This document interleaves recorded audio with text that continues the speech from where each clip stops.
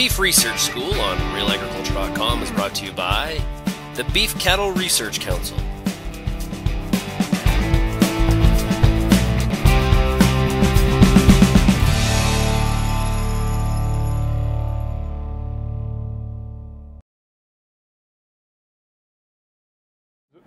So antibiotics and antimicrobials, they're two terms that kind of mean the same thing but kind of don't. So antibiotics are a substance that's produced by a microbe that'll kill another microbe.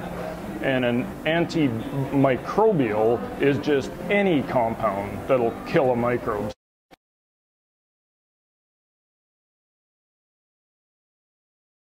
So resistance to antimicrobials happens the same way that resistance to a herbicide happens. That if you use the same herbicide over and over and over again, it'll kill most of the weeds, but not all of them.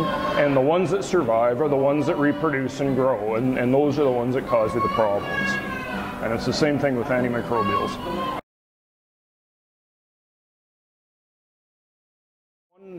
One thing I'm going to explain is that the reason we're concerned about antimicrobial resistance and use in beef cattle and in all livestock industries is that there is very much a perception that antimicrobial use and resistance in livestock is related to or causes the problems in human health.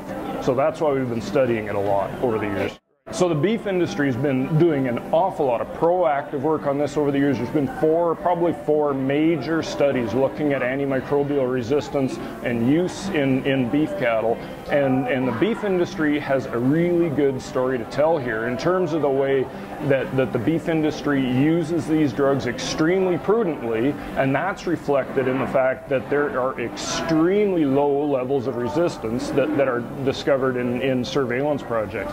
The beef industry can say that, and other livestock industries are also doing that kind of work.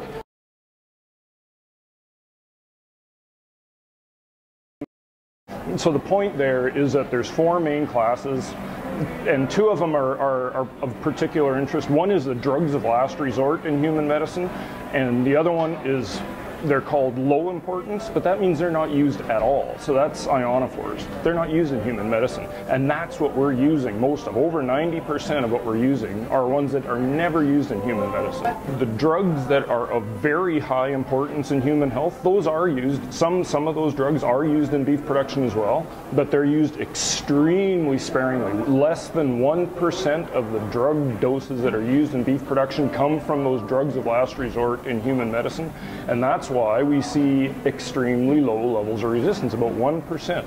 And that's a lot lower than any other livestock industry. And it's actually really close to the baseline that you would see in cattle that are raised without antibiotics. So some of that resistance is just naturally occurring, and the fact that we're using drugs prudently means that resistance isn't getting selected for.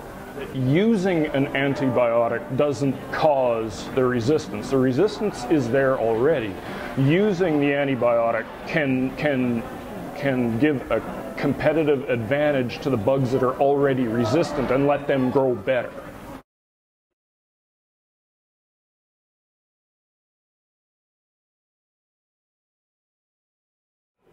Well, that's kind of the $64,000 question, and that's the big accusation from some activist groups, and that's the big concern for all livestock industries.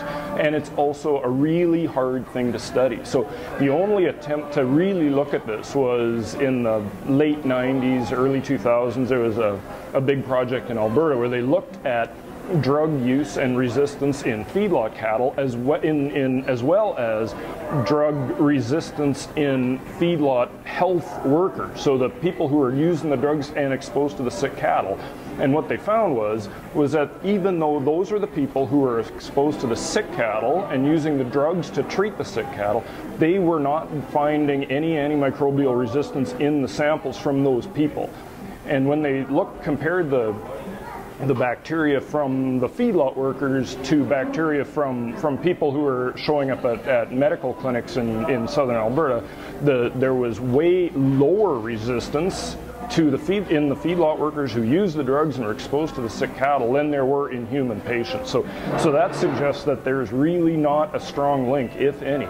And some of the new research that we're hoping to start soon with Dr. Tim McAllister in Lethbridge is going to be using some really high-tech modern DNA approaches to look at the DNA resistance, the resistance genes in the bacteria, and finding out if those exact same genes are found in samples from sick people, whether there's a real identical genetic similarity between bacteria in cattle and in humans, and that'll help really answer the question. We've got some preliminary results that are looking very encouraging for the beef industry.